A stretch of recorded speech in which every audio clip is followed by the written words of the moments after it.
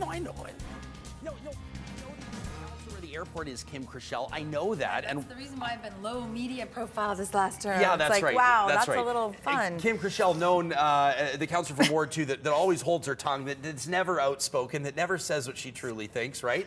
Hey, Welcome let's face to BT. it, I have downed it a bit. You have dialed it down a bit. How come? Is it because you thought that the mayor was not going to run again? You were poised to take a shot at the top job, and you thought you better back off and stop upsetting so many people with your ambitious plans. Yes, that's so true. Hey, You got it, Ryan. if the mayor had told Edmontonians yesterday that he was going to wrap it up at 3 terms, that he was not going to run again, was a shot at the mayor's job at all in your future plan? I mean, was that something you were seriously considering?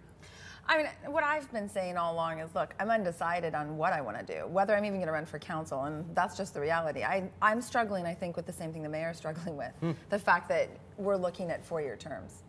I'm in my 3rd term as a councillor. It is a very tough job. It's a long job. I mean, you are going from morning meetings like today to evening meetings. Like, it's tough. Yeah, we see you guys around a lot, and of course you're talking about a 4-year term as opposed to a 3-year term. A lot of people think that maybe that is somewhat playing into Mandel's decision. It would take him into his 70s if he were to run again, but it sounds like he spelled it out quite clearly yesterday, and that was that there's some unresolved business, and that's why he's not leaving yet. It sounds to me, and I'm going to assume, like he's going to run again. Take us into your relationship as much as you're willing. A lot of people were telling me, some City Hall insiders, that you've really been in the mayor's corner encouraging him to run again. Is this true? No, I have been encouraging Stephen to run again, because I do think that there's unfinished business that needs to be addressed. And the concern I've had is that we do have a lot of councillors who are looking at the mayor's job, and the distraction of, not focusing on moving forward with city business has become a bit of an issue. Councillor Libovici actually said it yesterday. And I think that she's right, and I think that this allows people to refocus. Now, how it went about yesterday, obviously people were a bit shocked because they were expecting the mayor to say yes or no, and I was hoping he'd say yes, but the undecided, I think that people are kind of shaking their heads this morning, but I think the reality is Stephen is real. That's why I've always liked him as a mayor. I'm real too.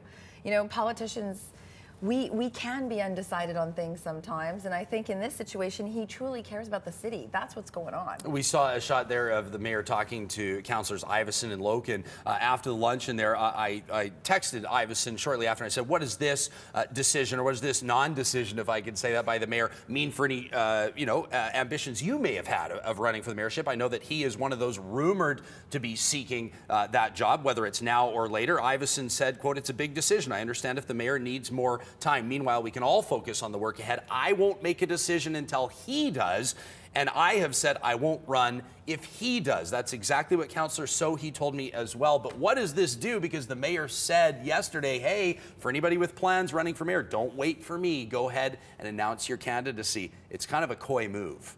Well, I think it does. I think it does 2 things. One is I think it makes it challenging for those councillors who've said that, right? They're not going to run. And I think Stephen's right. If you really want to be the mayor of Edmonton and this is your goal, you can stand up and decide to run. But it is tough when it comes to funding. And there's a lot of people out there who are huge supporters of Mandel, and including on council. And I think that that's a tough one. So what he's really done is effectively got council to refocus back on city council business instead of worrying about whether who's gonna be running for mayor or not. A big part of city council business, and this will be the understatement of this interview, is dealing with the province. And I wonder if these dealings are gonna get a little bit more complex, a little bit more complicated, and maybe even a little bit more catty after yesterday's address. What are you expecting as a city councillor that's gonna be looking to do business with the province? Look, I feel that there are some challenges with the provincial budget. I think we're seeing daily some of the issues that are coming out. Obviously, the cuts to post-secondary were pretty deep, and we'll see how that plays out. The mayor addressed that yesterday. I certainly have been a supporter of the downtown arena development, which I'm hoping is going to go ahead. We're wondering where that missing $100 million is going to come from. There's a lot of unfinished issues, and we're also spending a lot of money on LRT.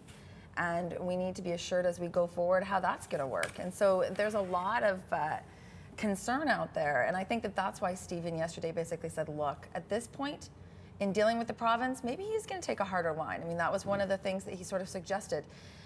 I'm hoping we'll still have good relations, because the province has, funded and helped us in many ways.